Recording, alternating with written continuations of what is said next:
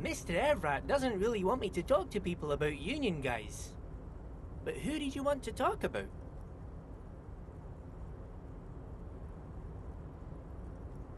Mr. Edgar is Mr. Evrat's brother. He looks a bit younger, he does, but a very smart fellow. Very smart fellow indeed.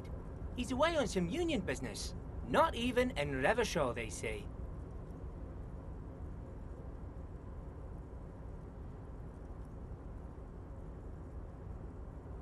Huh? Sure, mister. What is it? He's a union man through and through. Good guy. He's very calm, laid back, doesn't do much, talks to Everard sometimes.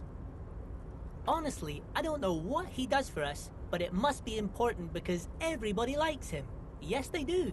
I think that's what he does. He makes everyone feel a little better. Oil for the wheels. Much needed in stressful times like these. Whoa, he's really something. He doesn't talk much to me usually, but when he does, I don't really understand most of what he's saying. Actually, I don't think he would like me running my mouth about him like that. Once he said he's a dragon to this mob fellow who came picking a fight with some union men. I think he really believes Jean-Luc was a dragon because he ran right off. Another time he almost killed another guy, but I shouldn't talk about that. That's precisely what he is. Everard's dragon. Oh, Titus is a longshoreman through and through. He was born on a boat, they say. His veins are probably filled with salt water, I tell you. Nice friendly sort old Titus is. I'd best not. I mean, I could, but I don't think Mr. Everard would like it very much. You better ask him yourself, mister. The Night Guard. Ooh, he's a peculiar fellow. He's the strong, silent type, you could say. We talk all the time, but I don't really know much about him. He plays petanque with my old human studies teacher, Mr. Martin, down at the plaza. I think he's the only fellow who actually knows old Renee. They lived on the same street their entire lives, even dated the same girl on and off for as long as I can remember. Strange fellows. Mr. Martin was always real nice to me in school. I remember once. Mr. Martin, yes. Don't really remember much about him. I was just a boy back then. Mr. Martin, Gaston also taught history and human studies to the Clear brothers. Sure, mister. What can Leo do for you?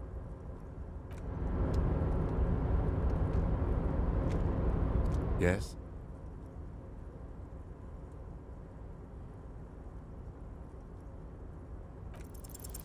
Only banal things strike you.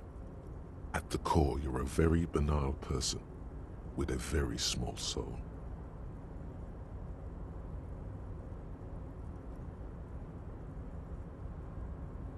One you should be ashamed of. It's no wonder the soft one doesn't want it back. It was right to abandon you.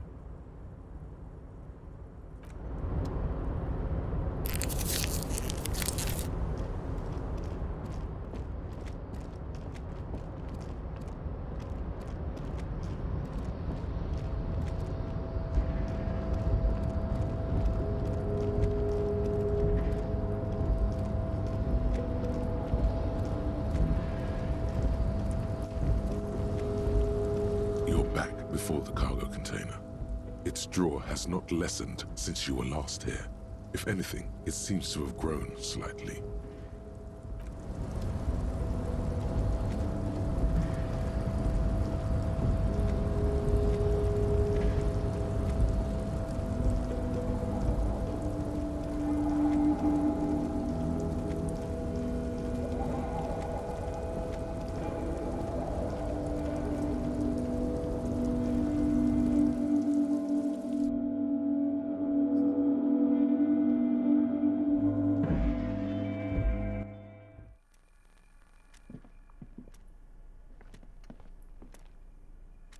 The payphone hangs mutely on the wall. There isn't much more to do here.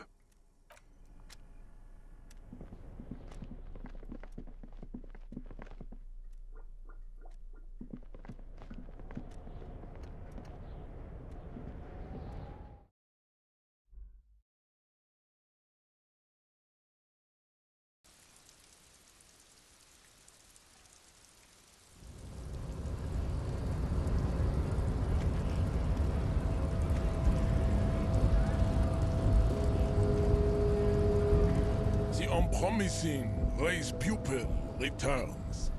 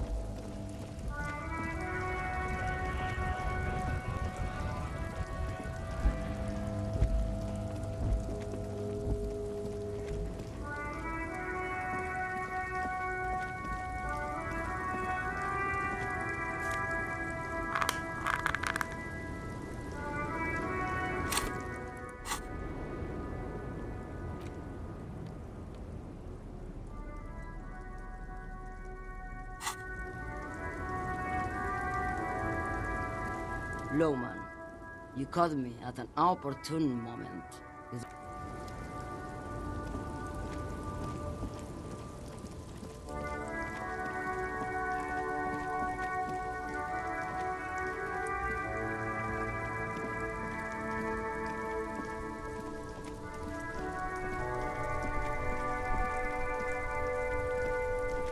Inside, you see a set of steering levers, a radio microphone, a pull-out toolbox, and the soft glow of the fuel preheater gauge.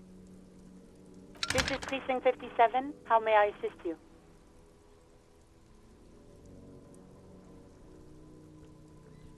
Hold on, officer.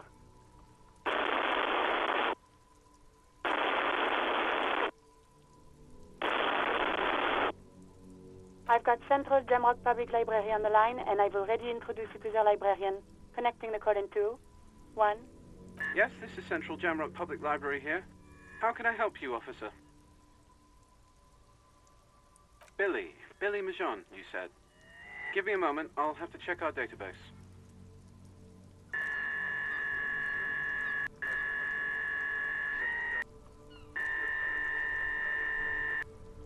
Yes, hello, are you still there? I found Billy Majon's home address, is that alright? No phone number, unfortunately. They're too poor to have a phone line. Here we go, sir. Rue de Saint-Ghislain, 33B, apartment number 20. It's in Martinez, I believe. Cape Side Apartments, it says. That's all. That's where the smoker on the balcony lives, isn't it? It says here that they returned their last book just a few days ago, but I wasn't at work that day. Marie? Marie? Do you remember a reader named Billy Majon? They returned a Tybalt book the other day. Yes, it was my colleague Marie. She said that it was Billy's husband who returned the book. He also asked for this new sci-fi release, Lowe's Radio City 87, but we don't have it yet. Good. You have a name now.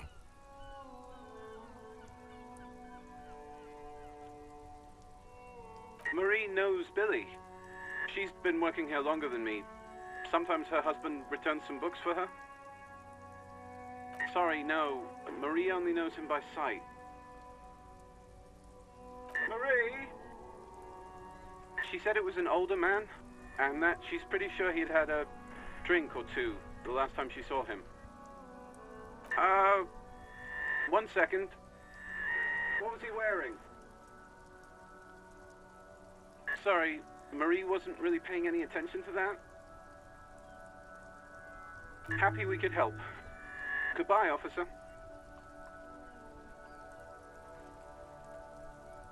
Anything else you need from me? 1 moment. Can you please describe the body? Age, sex, cause of death? We suspect he might have been inebriated when he fell. There were bottles all around him and traces of vomit on his shirt. Any signs of violence? No field autopsy necessary. You can hear her quickly typing in the background. What about his belongings? Did you examine his clothes? Any information on the library card? Good. You have a lead. Do you and Lieutenant Kitsuragi want to take the case, or should I assign it to someone else? I have assigned the case to Lieutenant Kim Kitsuragi. Please follow up on this library lead to identify the man. We'll send someone to take the body to the morgue. That's all for now. Thank you for reporting in. Is there anything else I can do for you? Not yet, but I was able to convince the database people to share private sector information. They promised to get back to me by tomorrow morning. Do you have any other questions? 57's over and out. In the cabin, you see a set of steering levers, a radio on a hook.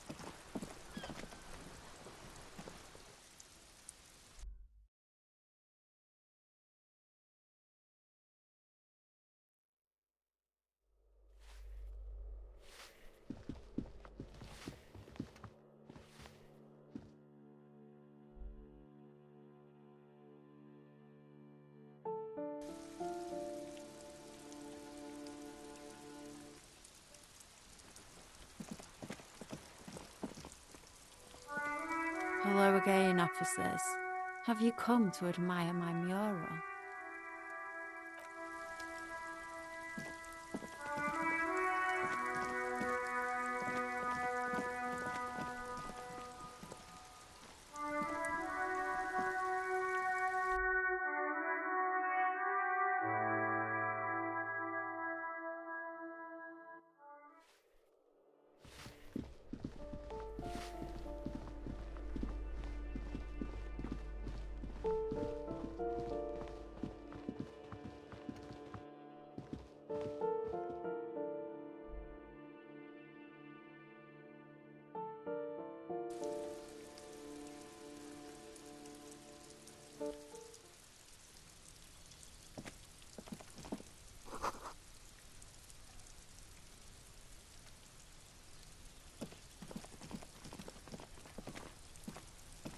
A weathered brown door.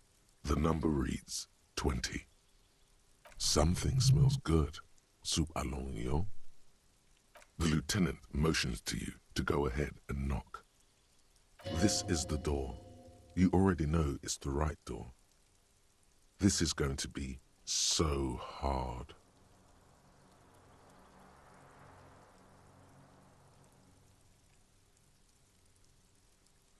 You're right.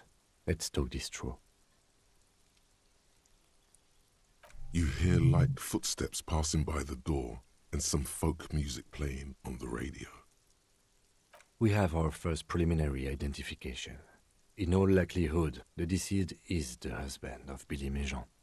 We need to confirm this, as well as deliver the death notification to Billy herself.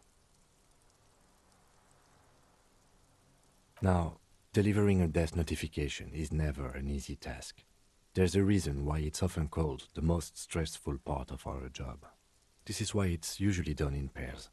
You got this. I'll be monitoring reactions, ready to act if necessary.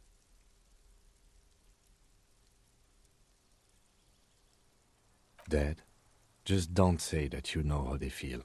You don't. Yes, it's hard. But there is no easy way to handle this information.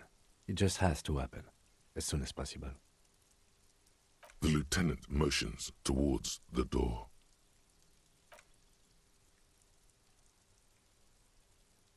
And someone turns down the radio.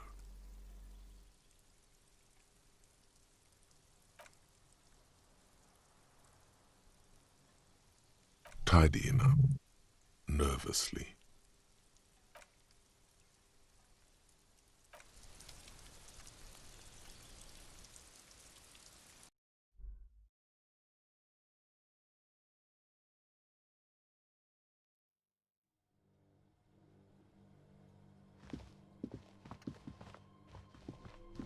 it's you from the bookstand. Did you come to bring my cockatoo back? I don't think I introduced myself properly. I'm Billy. Would you like something to drink? Tea? Lemonade? We're out of coffee. The lieutenant has taken off his foggy glasses and is busy cleaning them in his handkerchief for now. You're on your own here. Is this about Victor, my husband? Is he in some kind of trouble again? I can come pick him up in the station if that's what. No, this is something much worse. Is he in a hospital? How bad is it? Definitely no small talk. This isn't the time or place.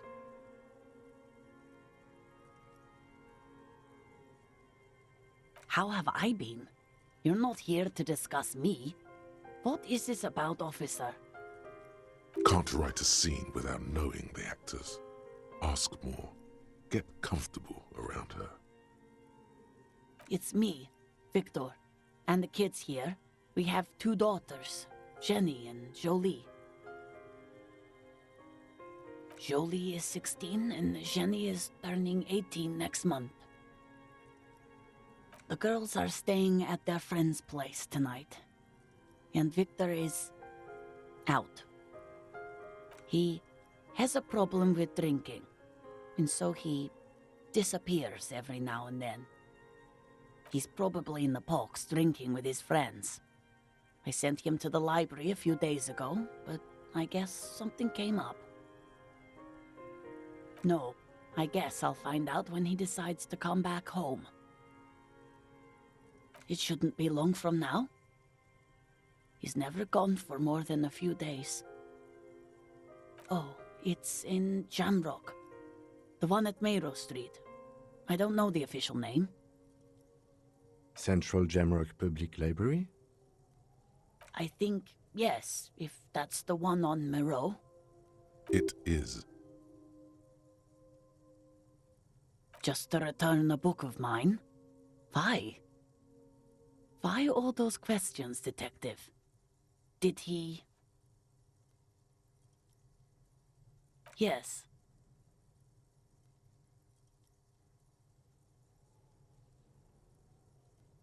His old leather jacket. It's just your average brown leather jacket, but he bought it as a teenager, so... No, well, the lining is hand-sewn. It's blue. I tried to make the thing more weatherproof since he's running around with it in the middle of winter. She folds her hands across her chest. Here it comes.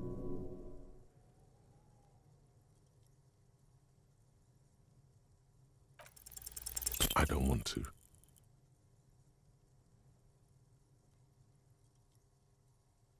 I don't want to do this.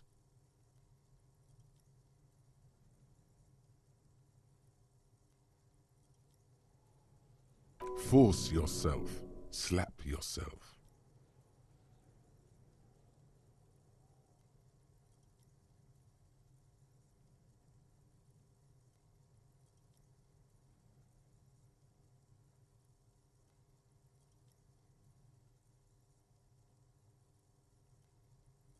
Do what? Officer. Too late. You ruined it. Just say it now. Excuse me, what? What did you say? She's in pain. She's in so much pain. And so are you. Your chest is burning. We are very sorry to inform you, but your husband, Victor Méjean, was found dead this morning on the Martinez boardwalk. Oh. Oh. But he was just... I understand that this comes as a huge shock. I want you to know that me and my partner are here for you if you have any questions. We are very sorry for your loss, ma'am. What happened to him? Tell me. And you just found him there, lying in the cold. How long had he been there?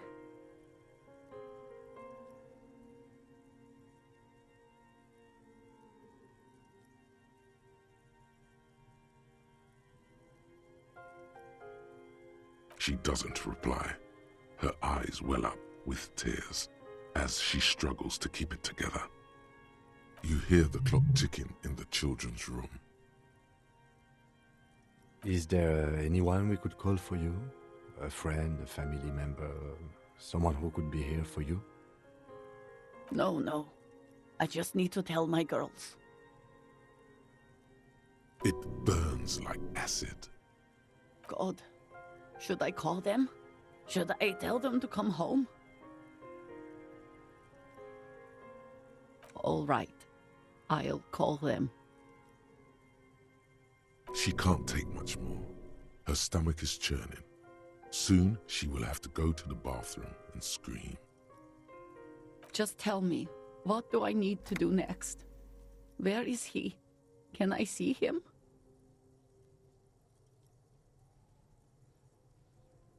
And who should I contact?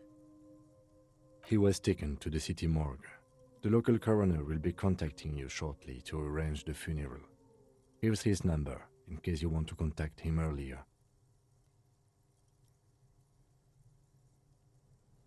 Is there anything else that the RCM could do for you? No, I'll call you if something comes up. I'm still a bit... a brain condition.